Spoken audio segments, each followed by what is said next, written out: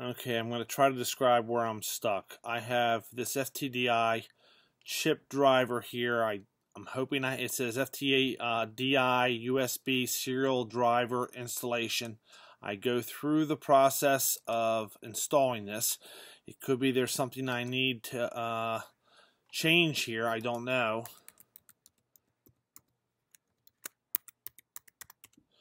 But it does install. And it might be that the install location needs to be in the location of the actual program. I don't know. I have no idea where I should put this. I am not a computer type person with computer savvy on these kind of things. But that has been installed. Okay, if I come here and I have my multi-Wii open and it is plugged in, tools, serial board, you'll see that there is absolutely no place there for it. And if I go to